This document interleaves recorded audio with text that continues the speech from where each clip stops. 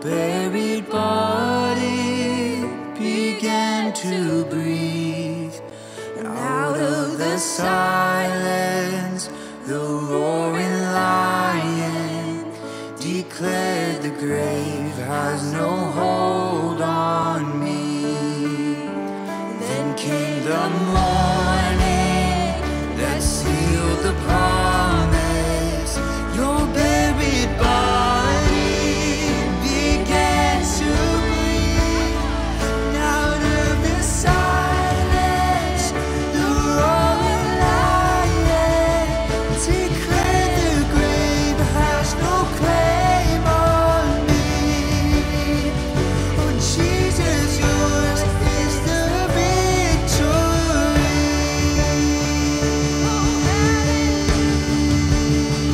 Oh hallelujah, praise the one who set me free. Hallelujah, death has lost its grip on me. You have broken every chain. There's salvation in your name, Jesus Christ, my living hope. Hallelujah, praise the one who set me free. Hallelujah, death has lost its grip on me. You have broken every chain. There's salvation in your name, Jesus Christ, my living hope. Oh Jesus Christ, my living hope. Oh God, you are my living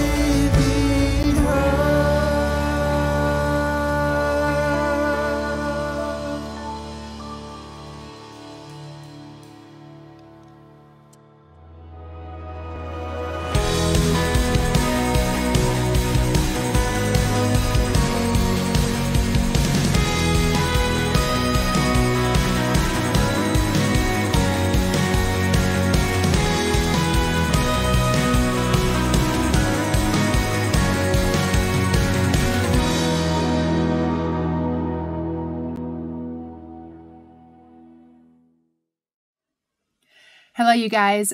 Isom Aiken here again. I'm in the exact same outfit because I'm filming this 5 minutes later, but you saw the first word Monday, and I'm so glad that you're here gathered on Wednesday again as we continue to press in and unpack really important topics, important conversation. It's a privilege, it's a joy to navigate sex, sexuality, singleness, relationships, what that looks like, how that can and should play out in the life of a believer. And so I pray that the words on Monday shared ministered to you, that the Holy Spirit ministered specifically to your heart, that they challenged you and encouraged you and equipped you. And caused you to seek the heart of the Father in even greater depth. I believe that the word today, as we continue to press into 1 Corinthians, will also hopefully unpack some understanding as I share another layer of testimony in how the Lord taught these very lessons to me. But I would love to again open in prayer, and then we'll dive into the Word of God together, as well as unpack what it looks like to walk out a life of purity, a life of activation, what it looks like to walk out our life, whether single or in a relationship, well, and for the glory of God. So let's pray, and then we will jump in again.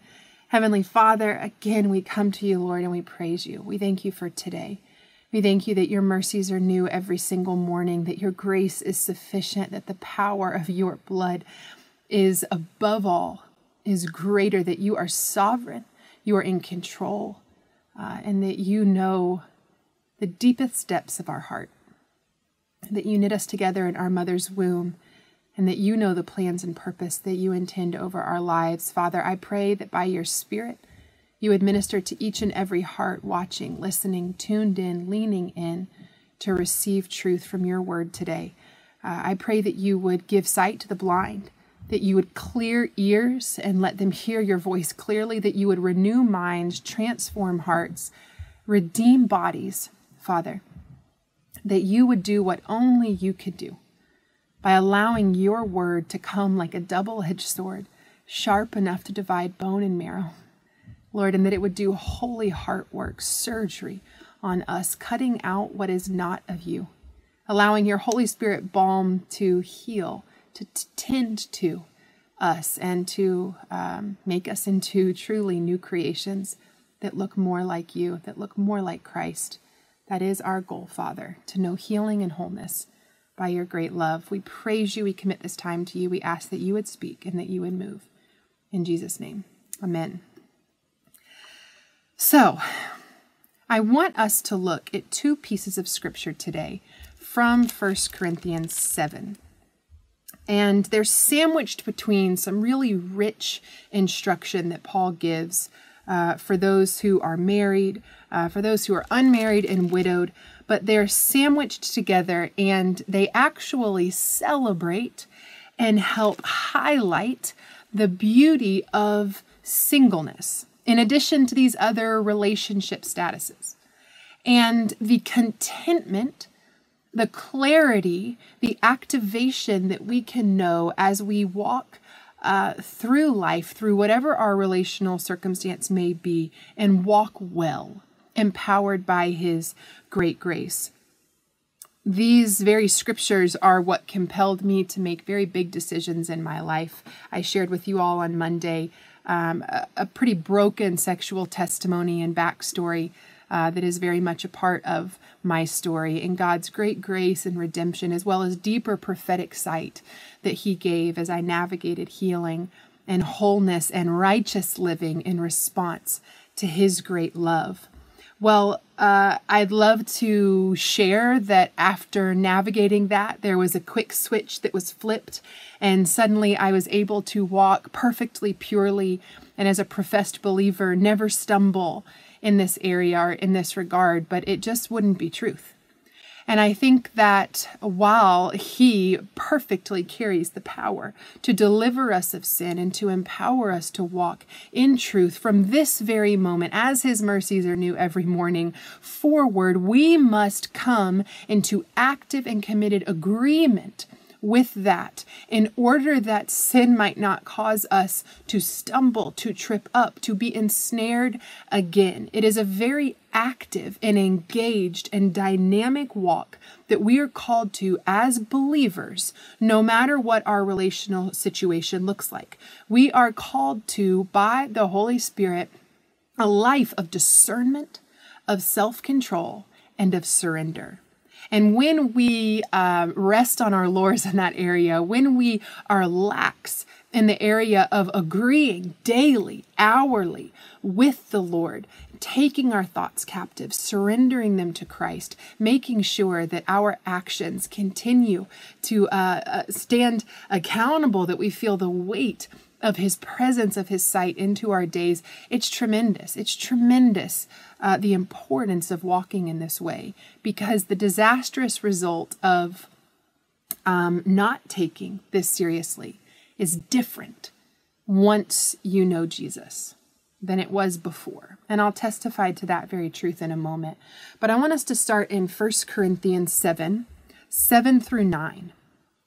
And this is a quick passage, but there's actually some really deep beauty we can glean from these words. It begins actually in 1 Corinthians 6. These are the words of Paul. And I think 6 is important because it's important we understand what is the advisement, the encouragement of Paul versus what is the command of the Lord, which is distinct. But he says, "Now as a concession, not a command, I say this."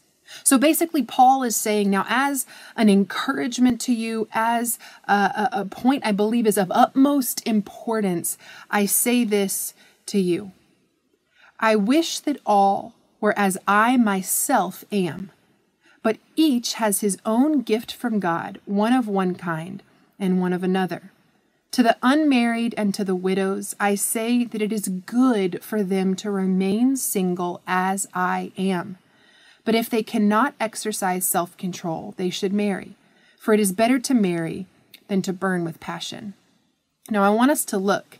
What we've understood Paul has said in this moment is that he is single. He is unmarried. And he is saying, I wish that all were as I myself am. But each has his own gift from God, one of one kind and one of another. Now, if Paul is speaking of relational status, and he is referring in this text to some having one type of gift, some having another, wishing that all carried the contentment, the peace, the fire, the resolve, the self-control that he did in singleness, it's really important that we allow these words to illuminate off the page to understand that each has his own gift from God. Therefore, walking in singleness is truly, walking well in singleness, I should say, as Paul did, is truly a gift from God. This means that this is a grace of God. This is an empowerment of God, a gift from Him that we could walk in such a way and walk well. What that really makes clear to me is that this is not going to be by our natural inclination that we walk well in singleness. It's not going to be by our flesh that we're able to walk well in singleness with self-control, with discernment, with wisdom, with purity. It's not going to be by how far we fight, how hard we fight in our own efforts. It is going to be by the grace of God, the empowerment of God, a gift from God, that we may walk forward as Paul did, and that it would be good, and that it would be a posture, a position, a relational situation in which we do not see ourselves deprived or having less than or missing out on X, Y, or Z, or handicapped, basically. A lot of our culture treats singleness like it's some type of disease, but rather we would have the approach of Paul to saying, this is very good. In fact, as a concession, not a command, but as a highly encouraged facet, let it be known that it is good to be as Paul was, a gift from God by the grace of God, that we could walk out our lives, our call, our purpose well in singleness. We don't hear that talk too often, but we'll unpack more of what that means and what that looks like in just a minute. I just wanted to note the beauty of what I saw highlighted when that word gift came off the page. It's by His great grace. It's by His Spirit. It's by His compulsion that we can walk single well in purity and steadfast hope, on mission, focused. He says, to the unmarried and the widows, I say that it is good for them to remain single as I am. But if they cannot exercise self-control, they should marry. For it is better to marry than to burn with passion. Now, this is where a little bit of testimony comes in. I shared with you all how I began to walk in an intimacy fast with the Lord after coming to the revelation of His great love and healing over my life and receiving Him by grace through faith. I began to walk out this season of an intimacy fast, which was so transformative, so incredible, so much work that He did in and through my life in that time. And about 2 years later, I met a man. Not even so much by choice, almost by the insistence of a friend who wanted to introduce us. And at that point, I was so content in singleness, so full of focus, of joy, so free from the bondage of addiction to pornography, of the need for affirmation from others, of all that I had navigated before. I was truly content and not even looking to be in a relationship. My eyes were fixed on the Lord, and it was a beautiful season. But I was introduced to a man about 2 years, as I said, into that intimacy fast. And that man I now am married to and have 3 children and a 4th on the way and 6 years of marriage. But I was introduced to Jeremiah And what was really beautiful is that I could recognize he was different than all of the other men I had known or been involved with. I almost used the word peasants. It's just a rough patch to look back on, but he was set apart because I knew the heart of the Father and I could see the heart of the Father in him. He bore good fruit. The fruit of the Spirit was on his life. It was identifiable. I could see that he loved the Lord and walked in step with the Spirit of God, not just by his words, but by his actions. And truly, I felt that there was a very special connection between the two of us. So we began to date, but the issue was that through my season of singleness, there was a bit of a self-righteousness that had welled up in me of, I am being made holy. Certainly, I won't struggle with these same sin struggles, these same temptations. They have no grip on me. Certainly, all that the Lord has delivered me from, I would not return to. Certainly, I am strong enough. I am able to carry myself in purity, even in a relationship, especially because it's a Christian relationship, right? That was my mentality. And because of that, we failed to have really important conversations about boundaries, about the depths of our past, about our needs for the future, how not to be triggered, how not to be put in compromising situations. Truly, we just failed to talk things through in greater depth before we were caught up in the passion. Really, just as it says, burning passion that quickly overtook two very human people attracted to one another and resting on the lures of that Holy Spirit armor. And we began to struggle in some ways with sexual sin. And I remember very quickly feeling very different in this relationship, struggling once again with the very sins that 2 years ago I had surrendered. It felt very different, the weight of conviction that I felt. You see, pre-Jesus, struggling in sexual sin, I didn't like the consequences. I didn't like the physical feelings. I didn't like the emotional detachment. I didn't like the reputation that was born. I didn't like, again, sort of the echoes of what that sin caused in my life. But now, in Christ, it was different. There was a conviction that was so heavy, so disorienting, because it was rooted in the purity of the love that I had known. And I could hear the Spirit of the Lord saying, "Don't you know? I have more for you. Remember the hour that you first came to believe. Remember where you've come from. Remember what you've journeyed through. Remember my great grace. There's more for you than this." This roller coaster ride now of navigating conviction as two believers who our flesh would overtake us, and then the weight of conviction would come like crushing defeat. And we began this roller coaster ride, I would call it, of struggling and then coming back to the foot of the cross, repenting, grieving, asking for God's forgiveness and walking well for a while, but then struggling again and crawling back to the foot of the cross again. And it was so disorienting. It caused me to feel this chasm in my nearness to the Lord. It caused me to grow resentful. It caused me to feel frustrated. It caused me to feel separated from my God. And yet,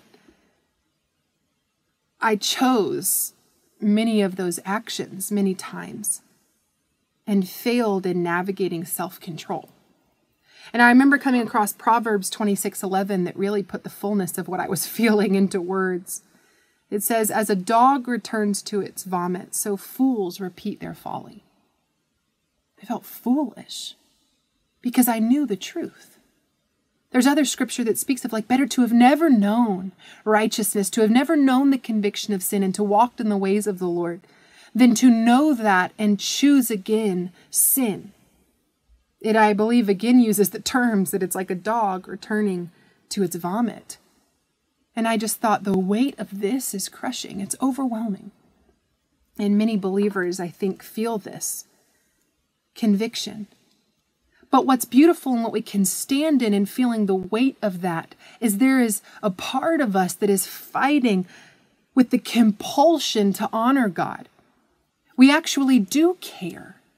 Conviction's a sign that the Holy Spirit is pointing out to you, this is not it. There's different, there's more, there's better.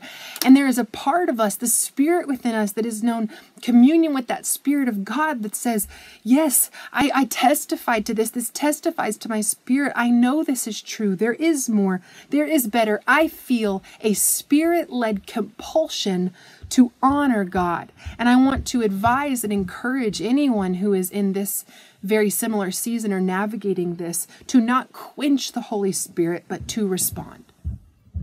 Our whole lives and the trajectory of how we had been living shifted when we chose to respond, to no longer ride this roller coaster, but by the grace of God to say enough is enough. We need to go to His Word. We need to separate for a time. We need to seek first the kingdom of heaven and let all that He intends be added or what He intends be removed. It's the Lord who gives and the Lord who takes away. And so we would only be foolish to repeat our folly if we kept on this cycle. We need to separate, get apart, and seek the Lord. And we did that for several months. And as I turned to the Word and sought truth, it was this very scripture that I came across. To the unmarried and to the widows, I say that it is good for them to remain single as I am. But if they cannot exercise self-control, they should marry. For it is better to marry than to burn with passion. And even considering Monday's scripture that we saw of fleeing sexual immorality, for our body is a temple of the Holy Spirit, I saw two options when I studied the Word, that we could either flee or marry. The Word of God makes it very clear in how we are to steward ourselves as believers, that we are to flee from sexual immorality, that it is better not to burn with lust, or that we are to marry, to make covenant in the sight of God, that we would be honoring to His ways and to His truth. And we hear that and we're like, either, whoa, we're not ready for that. We're in our relationship. That seems like too much. That's a big ask. We're not in the season. We don't have the money. I think we can continue to just navigate this gray area for a while. No, it will be death. If you do not feel the compulsion to marry, the scripture compels us to flee, to break off, break away, run from that which is so easily entangling us. It's bigger than just the people, the person. It's the sin that is holding jurisdiction in your heart, that is gaining ground, the prostitute that we are becoming one flesh with by the Spirit. But no, we saw two options, flee or marry.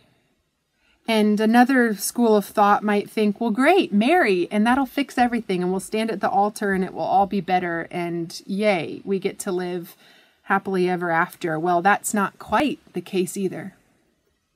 See, marriage is a covenant commitment. It is very serious in the eyes of the Lord.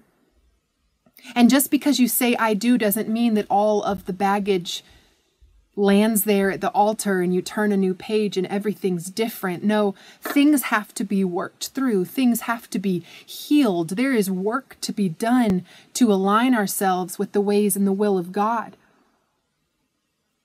So really what we're looking at in choice, if we're navigating sexual sin, is to flee or to marry. And what that equates to is to die to self or to die to self. Oh, you mean like Christ, who called us to take up our cross and to carry it, to be crucified with Him, to lose our life that we may find it. Yes, to flee sexual immorality, to navigate singleness well, looks like in many ways death to self, a death to the passions of my flesh, a death to the burning desires, a death to all of the things that please the worldliness within me. It is to walk with discipline, with discernment, with prayerful petition, with surrender, with obedience, leading our way and guiding our steps, walking in step with the Spirit, just as Galatians 5:25 says. But to marry as well is death to self. It's a covenant that is made to reflect the gospel, that says, I will lay down my life for the building of another, that it's not about me anymore, It's about what God is doing in this unification, in this marriage covenant, and how he desires to reflect his covenantal love to the world. There's sacrifice. There's a lot of sacrifice involved. It's two becoming one, and that is not always easy ground. And there's a lot of healing that needs to be operated and moved through. And sin and brokenness has been a part of that story. And so the choice was to die to self or to die to self. In both situations, what was going to be yielded was self-control. The very thing that Paul says is so hard to attain. If they cannot exercise self-control, they should marry. For it's better to marry than to burn with passion. But to be single and walk singleness well, gifted and graced by God, births in us self-control, because we learn how to deny the flesh so the spirit may rise, how to deny what is not of God so righteousness may lead and lord our story. But also, if marriage is what is chosen, better than to burn with lust, self-control is what must be learned and leaned into and held on and born of that option as well. You see, God desires deeply to minister to all of us in the area of self-control. It's essential. It stretches beyond sex. It stretches beyond singleness. It stretches beyond marriage. It permeates the life of a believer to say, not my will, but yours be done. Not my desires, but your desire, God. Not what I want, when I want it, a self-satisfying life and walk, but what you want, when you want it, Father, how you want it. Lead my life, Lord my life. I will submit my life unto you. Submission and self-control. We hate these words, but guess what? To live as a yielded Christ follower, all of us must come under the beauty of those invitations. And the great joy is that his leadership, his husbandry of us is perfect, faithful, sure, a provider, a protector. Whether he gifts us with the grace and power to walk singleness well, or whether we learn through the incredible covenant, gospel covenant of marriage, how to walk well alongside another. In all instances, what God's desiring is to birth self-control, to mature us, to deepen our roots, to refine us and sanctify us, to empower us to do his will. If we move over to 1 Corinthians 7, 32 through 35, we see this. Paul's continuing on by saying, I want you to be free from anxieties. The unmarried man is anxious about the things of the Lord, how to please the Lord. But the married man is anxious about worldly things, how to please his wife, and his interests are divided. And the unmarried or betrothed woman is anxious about the things of the Lord, how to be holy in body and spirit. But the married woman is anxious about worldly things, how to please her husband. I say this for your own benefit, not to lay any restraint upon you, but to promote good order and to secure your undivided devotion to the Lord. You see, what's very true here is that he's saying, in marriage, it comes with things that steal and pull our attention. It comes with layers and depths of navigating relationship with another. It comes with things that might divert our full and undivided affections unto the Lord to carry out things that are good and things that are beneficial and wonderful and edifying also. But it is a portion we pick up to carry with us all the days of our life. And in singleness, there's the ability to solely be anxious about the things of the Lord, how to do his will, his work, how to carry out the mission that we are on. And there is not the same type of divided loyalty, for lack of a better word, or divided thought or energies. Man, add 3 kids onto the equation too, and you'll really learn about the division of our energy in the waking hours. and at night. It's a lot. You'll never sleep again. I love them. It's worth it. But man, we see in even this passage the beauty of what he's emphasizing, that in singleness, we can know undivided attention unto the Lord's way, his will. Father, what is your call upon our lives? What is the mission you've set before me? What are the plans and purposes that you've ordained? What do you want to work out within my heart? What are you sanctifying? Who am I to serve? Whom am I to love? Where would you have me go? Yes, Lord, send me. This is what the text says. This was what made those seasons of intimacy fasting, of time solely with the Lord, so beautiful. Because I could say, yes, Lord, send me. And there was nothing impeding response to that. Now, don't get me wrong. I love marriage. Massive advocate for it. Am married. Jeremiah, if you're watching, I love you, baby boy. But the truth is, there are layers that come with that choice. And I am grateful for the days where I knew undivided singleness, undivided attention unto the Lord, and wasn't striving or seeking after relationships or the quick fix or the physicality. But man, I knew no restraints to walking forward, hearing from the one true lover of my soul, Yahweh, my King, my God, the Spirit within me. It's that posture where we find contentment. It's that posture where we learn that all we have, all we need is him, that anything added unto that is a blessing, that we actually see a husband or a wife, if that is for our future, that we truly see them as a blessing and not an entitlement, that we walk with them well because we didn't see them as owed to us, but undeserved grace from the Lord. Man, if we can walk well in singleness, as Paul did, if we can know contentment, if we can learn self-control, if we cannot waste these days chasing the affirmation of another or the relationship status we think we should have, if we can rest and trust in the goodness of God and all that he is orchestrating, I believe we will look different, set apart from the world. Missions undistracted, lives lived on fire, purpose reignited, passion found. We'll learn to love the Lord our God with all our heart, soul, mind, and strength. And we'll learn to love our neighbors as ourself, the greatest two commandments. So remember, the ability to walk well through all of this is a gift, a grace from God.